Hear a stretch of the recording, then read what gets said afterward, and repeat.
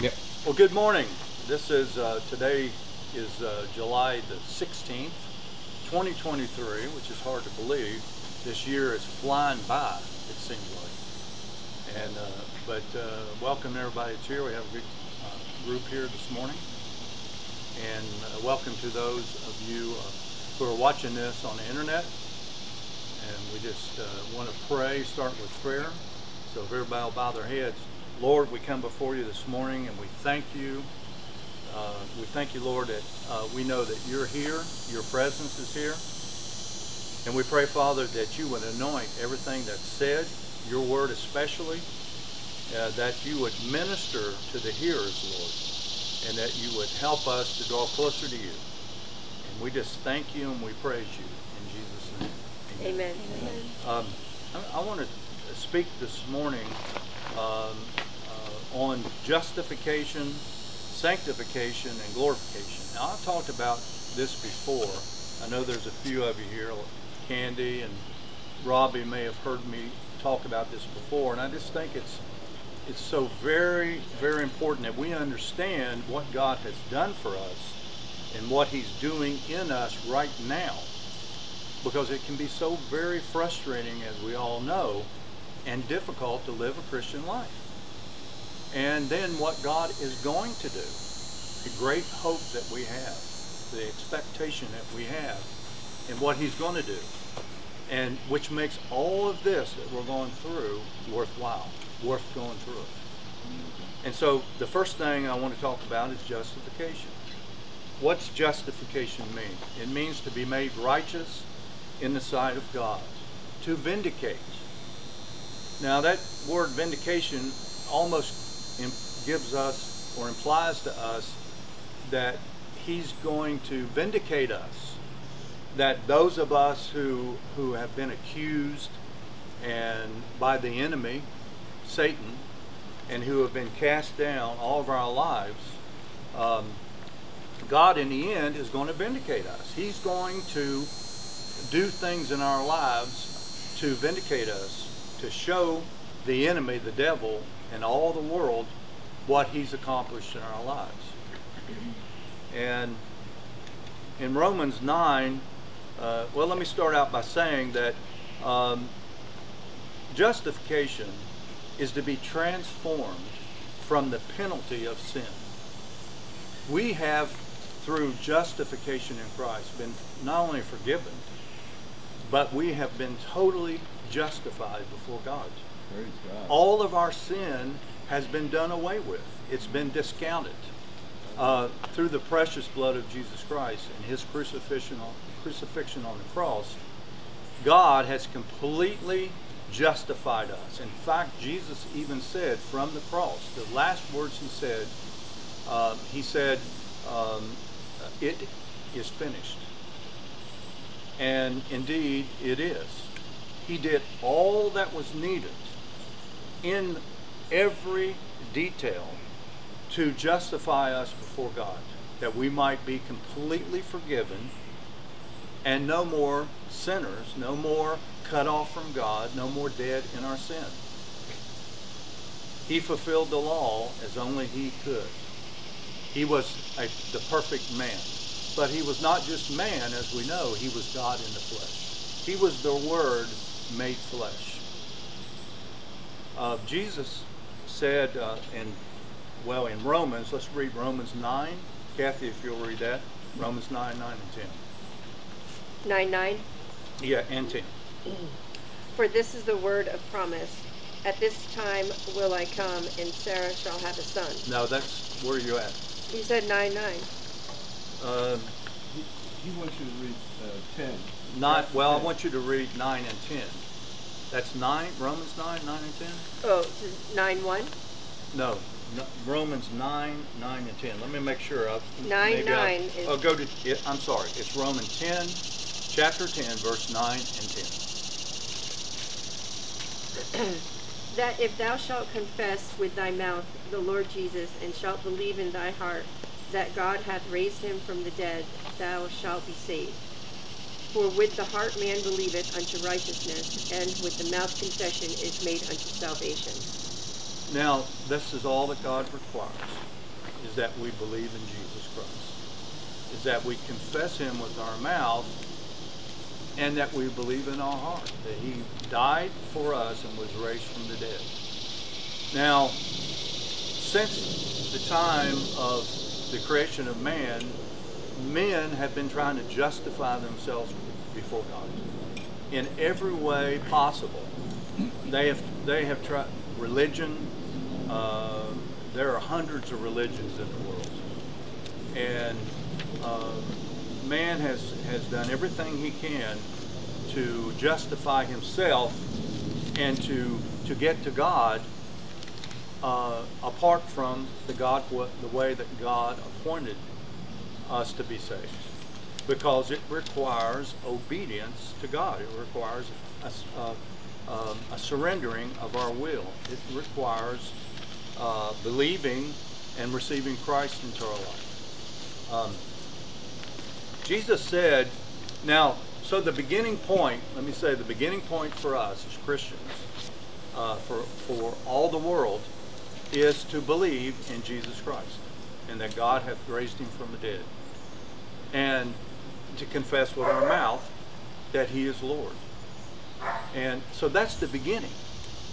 But it's not, that's the starting point, but that's not where it ends. Jesus said in the 3rd chapter of John, unless a man or a woman be born again, they shall never inherit the kingdom of God. So first we believe in our heart and we confess it with our mouth, and then there is an operation done by the Holy Spirit.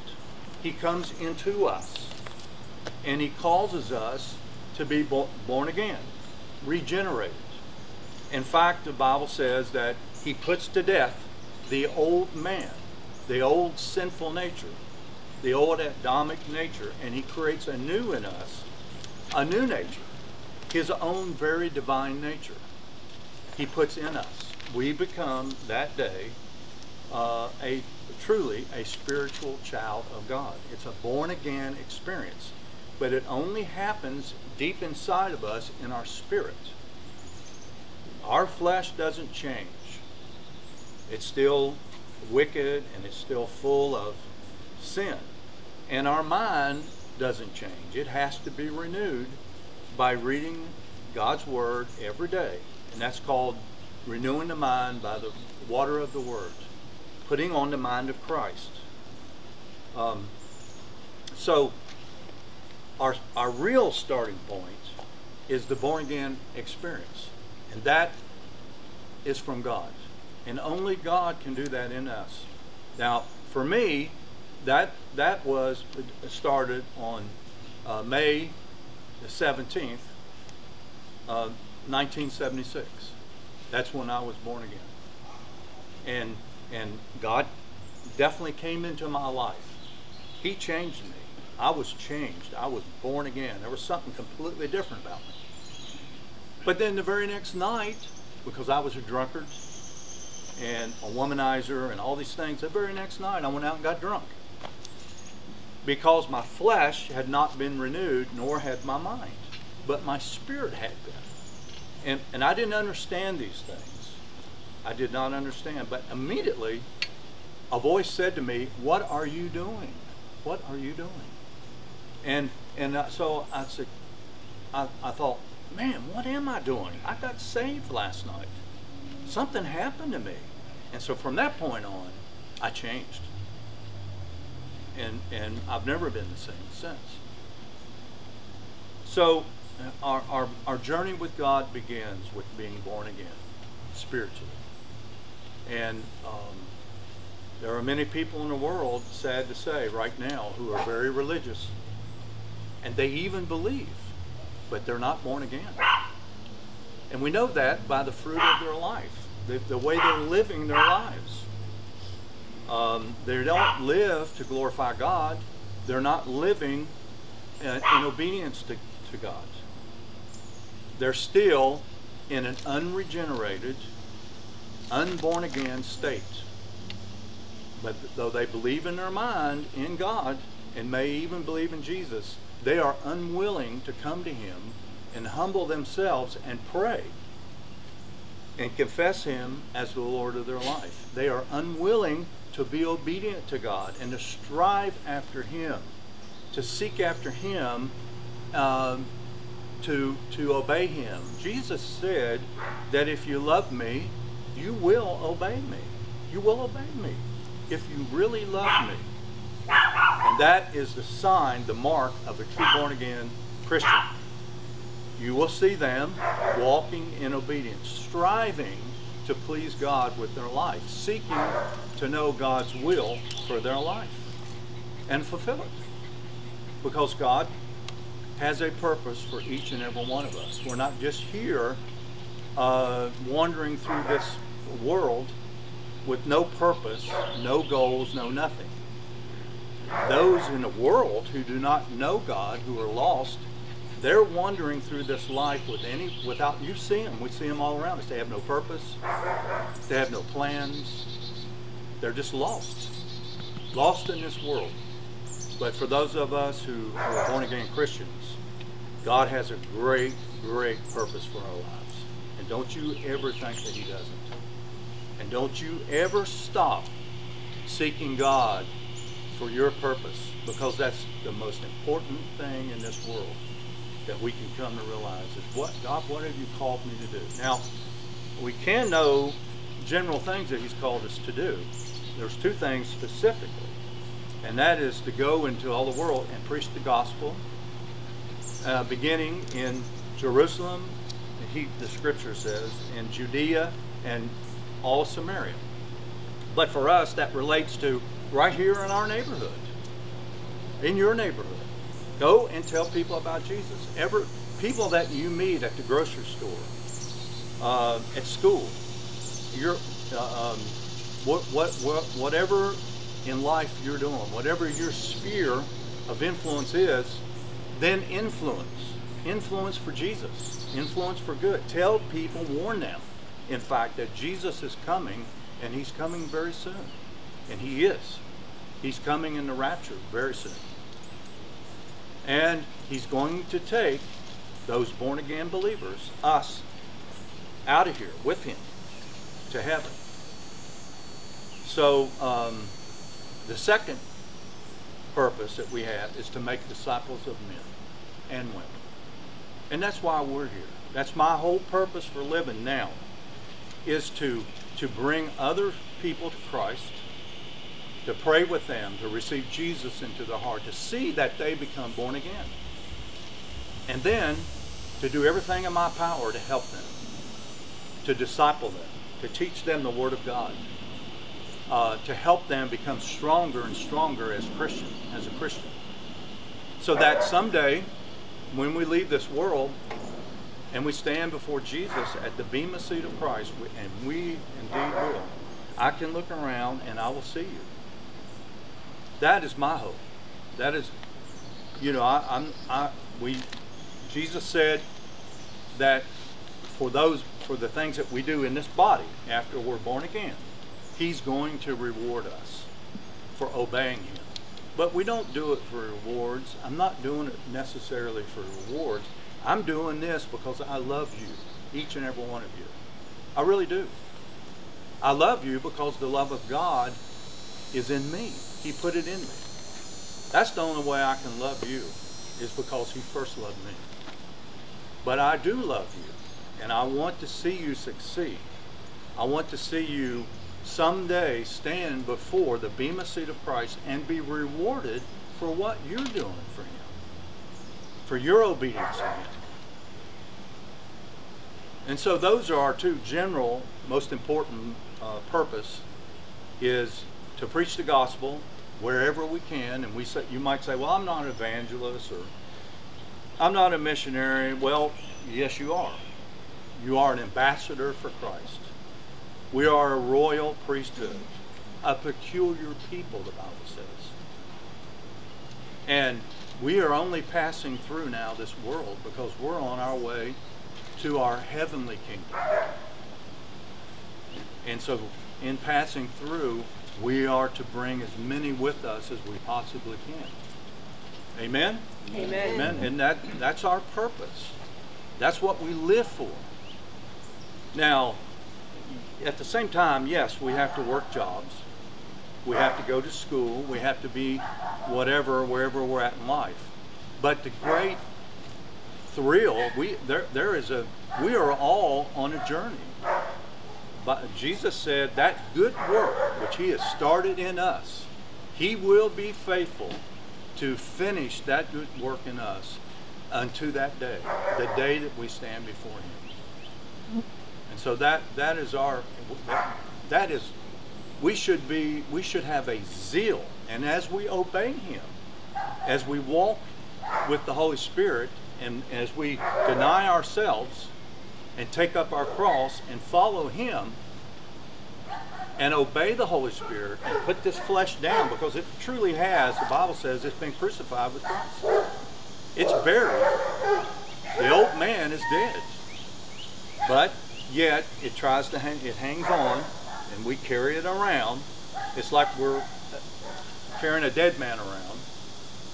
And truly we are, but it's been crucified in Christ. So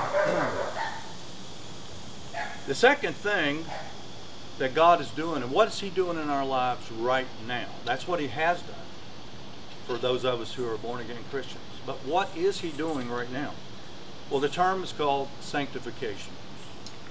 And what does that mean? It means to make holy, to set apart. It is an act of the Holy Spirit by which believers become more and more conformed to Christ every day. See, that is what the Holy Spirit, that's why he was given. In 15:26, John 15:26, Albert, if you'll read it. But when the Comforter is come, whom I will send unto you from the Father, even the Spirit of truth, which proceedeth from the Father, he shall testify of me. Amen. So Jesus made a promise to his disciples. He said, I'm not going to leave you alone. He said they were very sad, and because they did not want him to go, and he said, it's needful for me to go. I must go, so that I might send a comforter, the comforter to you, the person of the Holy Spirit. I must send him to you, and he will lead and guide you in all truth, and he will comfort you. And so we have the Holy Spirit in our lives. He is as real as God, because he is God. He is the third person, if you will, of the Godhead. He is as much God as Jesus, the Word made flesh, and as God the Father. He knows the mind of God, because he is the mind of God. And he knows exactly our destiny. He knows our purpose. He knows exactly what God created us for before we were in the mind of God, before the world, before the universe was even created. He knew Robbie. He knew Rob. He knew Sabrina. You were in him, Jeff, in his mind, before he even created the universe. That is how almighty God is. And so, the Holy Spirit is the one that will lead us and guide us on our journey into that purpose which God's called us to do, if we will pray and seek him. But we have to put down the flesh. We have to get out of the carnal mind. We have to stay in the Word of God and put on the mind of Christ every day. We have to seek him. The Bible says in one of the Psalms, it says that his word is a lamp unto my path, and a light unto my feet. His word is living, and it is powerful.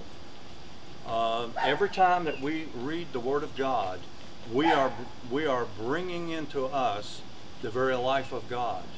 Have you ever noticed that days that you read the Bible, it's a much better day? You feel stronger spiritually. And then the days that you don't read it, you're much more easily tempted. You start thinking about maybe the past things. Those urges maybe start coming in again.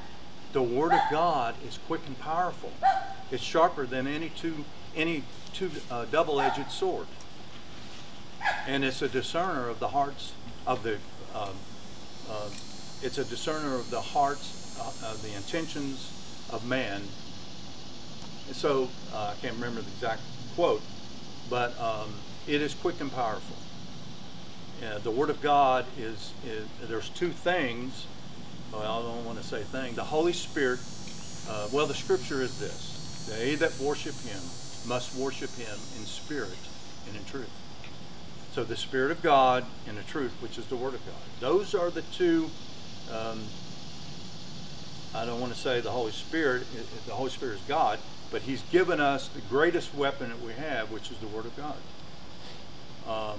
So if we are going to come to know Him, we must worship Him in spirit and in truth. So sanctification is that which the Holy Spirit is doing in our lives right now, if we will allow Him to. Now, we can resist the Holy Spirit. We can go our own way. We can still live in the flesh even as a Christian, a born-again Christian. In the Spirit, we have the divine nature of God, but we can choose to walk in this flesh and obey it rather than obey the Spirit.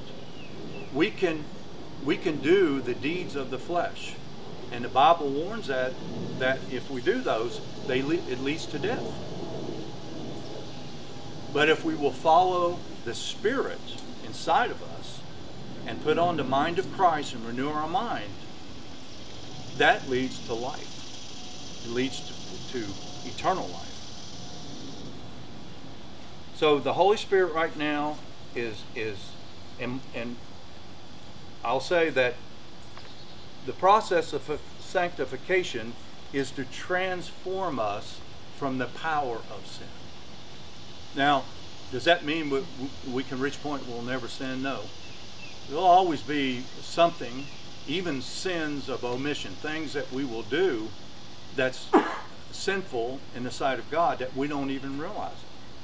But it does mean that as we cooperate with the Holy Spirit and walk in obedience, that we can get more and more and more victory over sin in our lives. We can walk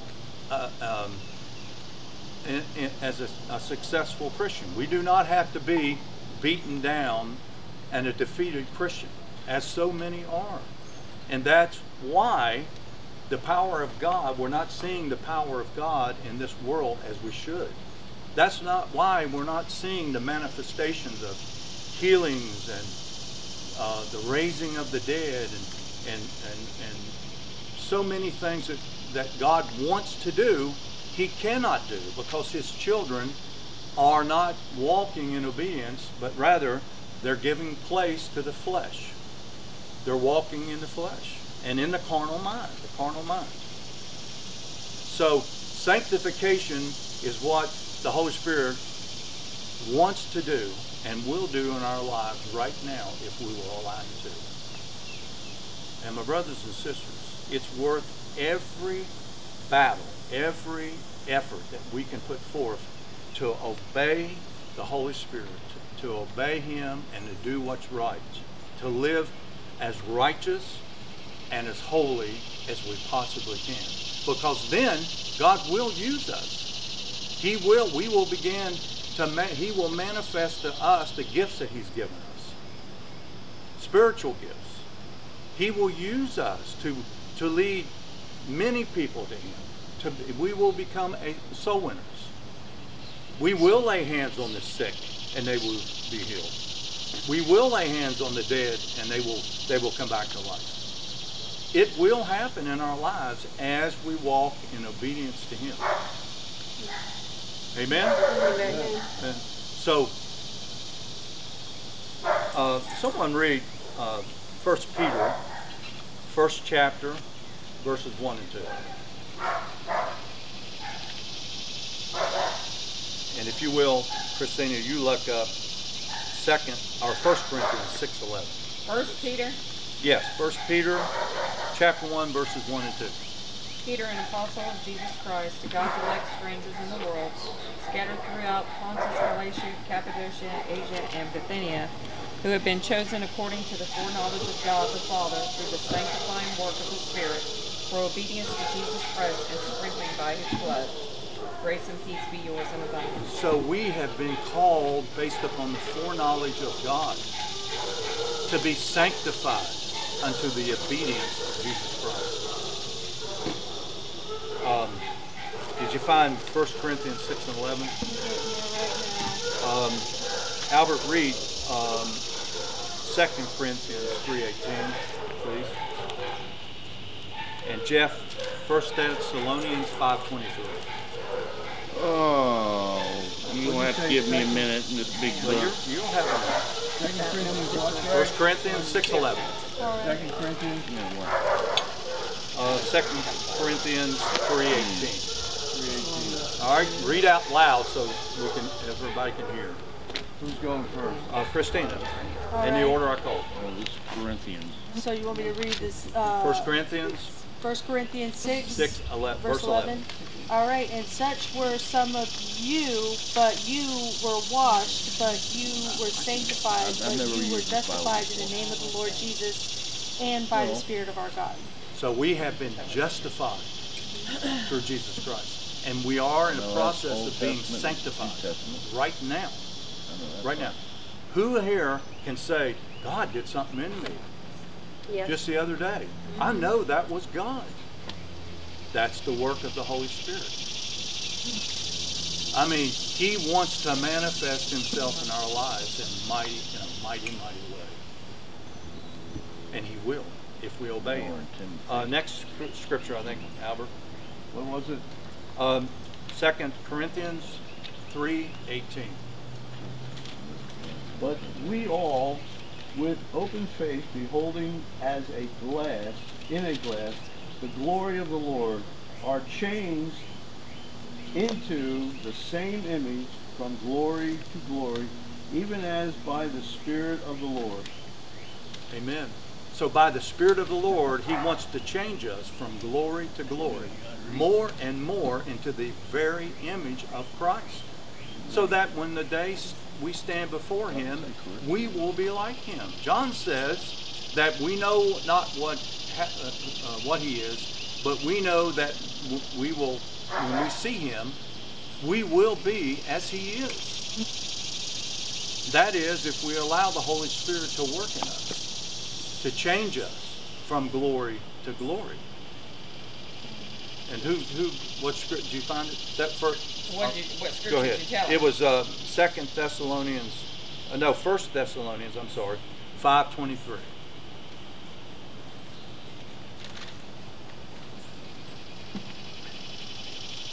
All right, let's see what we got. All right, you said 5:23. 5:23. All right, hold on.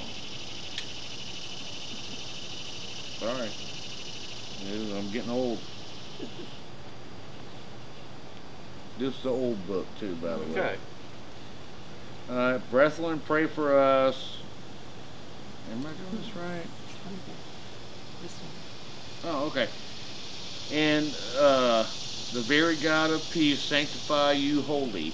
And I pray, God, who will, with your whole spirit and soul and body, be preserved blameless unto the coming of our Lord Jesus Christ.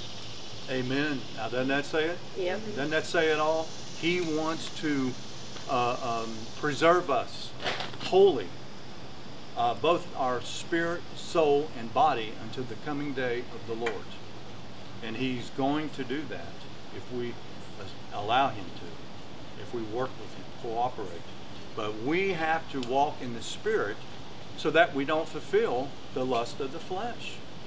We have to deny ourselves and to take up our cross daily and follow Him.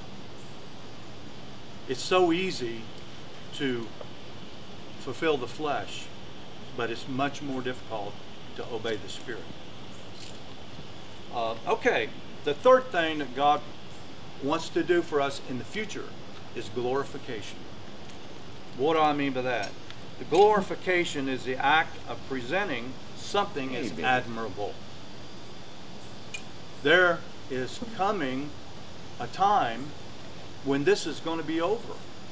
It's going to end. We are in right now the church age. And we are at the very end of the church age. The others call it the age of grace and mercy. Jesus came. He came as grace, with grace and mercy. Before that, in the Old Testament, God was a wrathful God. He punished sin right then and there. People were killed. God punished sin with consequences right then and there in the Old Testament. Now today, in the church age, God is withholding, generally speaking, his wrath, his judgment, with the hopes that the Bible says that all will come unto repentance, to the knowledge of the truth, that none would be lost. God desires that all men and women be saved. He takes no pleasure, the Bible says, in any of us being lost, because it is eternal punishment. It is an eternal sentence, separation from Him forever and ever and ever, with no end. So this is a very, very serious thing, serious matter, our relationship and our walk with God. We are talking about, brothers and sisters, where we're going to spend eternity. For those of you who are watching, where will you spend eternity? Jesus Christ is the only way to the Father. For He said, I am the way, the truth, the life, everlasting. And no man comes to the Father but by me. No religion will save you. No other prophet, no other God. Jesus Christ is the only way, because He was God in the flesh, who died on the cross for our sins. He took our punishment. And so glorification is the final step in what God wants to do in our lives. Who has Ephesians 5:27? Did I give that to anybody? Albert, read Ephesians 5:27, please. And Christina, if you'll look up Colossians 3:4. Kathy, Romans 8:30. 5:27. Yes. Read it loud. That He might present it to Himself a glorious church, not having spot or wrinkle or any such thing, but that it should be holy and without blemish. Amen. So Jesus is coming for a holy church, without spot or wrinkle. He is coming for a people who are fervently waiting for Him, watching for Him. He said, I will come as a thief in the night. Watch and pray, for I come as a thief in the night. So we right now as Christians should realize that the next event on God's calendar is the rapture. Everything has been fulfilled up to the rapture. And it could happen at any moment. And it is going to happen soon. And so that is our great hope, that He's coming in the rapture to take us out of here, that we will not have to face the wrath of the devil and the wrath of God that's going to be poured out during that 7-year great tribulation. The Bible refers to it as it will be hell on earth. Jacob's trouble, the Old Testament calls it.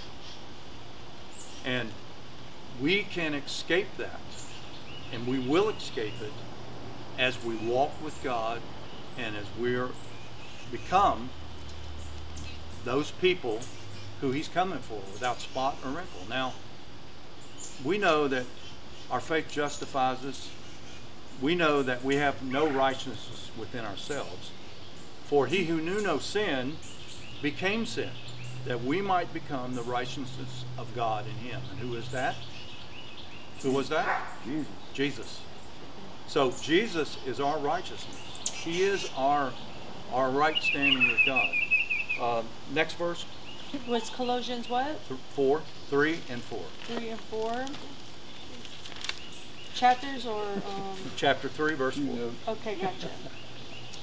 verse 4. When Christ, who is our life, appears, then you also will appear with him in glory. Amen. Amen. We are going to appear with him in glory, in his likeness. Just as Jesus, when he came back after the cross, after he was resurrected and he walked amongst his disciples, they were astonished because he walked right through the walls and he disappeared just like that. We will be like that. We will walk in other dimensions, if you will, in the spirit, if you will, a spiritual realm. We will be like him. Next verse. Who had 8:30? Moreover, whom he did predestinate, them he also called, and whom he called, them he also justified, and whom he justified, them he also glorified. And the glorification is coming. It's not here yet, but it's coming. And so I'm going to read the 1 Corinthians 15, verses 51 through 57. If you want to turn there, chapter 15, verses 51 through 57. 15th chapter of 1 Corinthians. It says, Behold, I show you a mystery. We shall not all sleep, but we shall all be changed. In a moment, in the twinkling of an eye, at the last trump. For the trumpet shall sound, and the dead shall be raised incorruptible, and we shall be changed. For this corruptible must put on incorruptible, and this mortal man must put on immortality. So when the corruptible shall have put on incorruption, and this mortal shall have put on immortality, then shall be written, or shall be brought to pass the saying that is written, Death is swallowed up in victory. The sting of death is sin, and the strength of sin is the law. So it all goes away. So the third thing, and let's read one more scripture and I'll conclude. 1 Thessalonians 4, 15 through 17. 1 Thessalonians chapter 4, verses 15 through 17. 1 Thessalonians. Read out loud. What is it? 15 through 17, 1 Thessalonians chapter 4. You want me to start at verse 15? Yeah. Think about the red spot. For this we say unto by the word of the Lord, that we which are alive and remain unto the coming of the Lord shall not prevent them which are asleep. For the Lord himself shall descend from heaven with a shout, with the voice of the archangel, and with the trump of God, and the dead in Christ shall rise first, and then we which are alive and remain shall be caught up together with them in the clouds, to meet the Lord in the air, and so shall we ever be with the Lord. Wherefore comfort one another with these words. Amen. So the final process that God, his plan for us is glorification. What's that mean? It means that when we are caught up with him into his presence in the rapture, and for those of us who may die before that happens, to heaven, it's a two-stage process. Their spirit will be in heaven, but they will join their bodies during the rapture. And those who remain that are still alive, who are still in their bodies, will be caught up. And that is when we will receive an incorruptible body, an immortal body. And it will be just as the body of Christ is, as Jesus had when he appeared before his disciples. And what's that mean? It means that we will be transformed from the very presence of sin in our lives. We will never sin again. Hallelujah. Nor will we even desire to sin. We will never desire in the glorified body to ever disappoint our Lord, to ever disobey him. For we will be perfect, sinless as he is.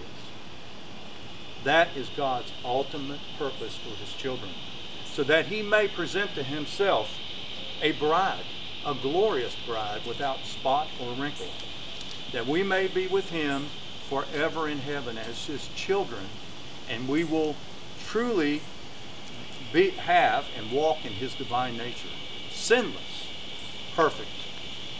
Amen? Amen. Amen. So I'd like for us to pray now. Did y'all get anything out of that? Yeah. Yes. Okay. All right. So this should give us hope, because we're not here just wandering around or you know, smacking at space or trying to figure out what in the world's going on in our life. We have purpose. We have purpose. Can I read something real quick? Yes, go You ahead, and I Ken, did please. it with, sorry, Anybody let me else? find it again real Please. quick. This is something when we looked over it before. Give me 2 seconds here. Of course, I ain't gonna be able to find it right off.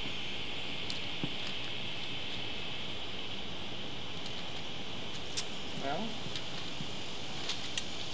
y'all forgive me here. I guess I ain't gonna find it. Okay, well, look, we're going to have some praise. If anybody's got a praise report, I'd like to hear it. Anybody got a praise report?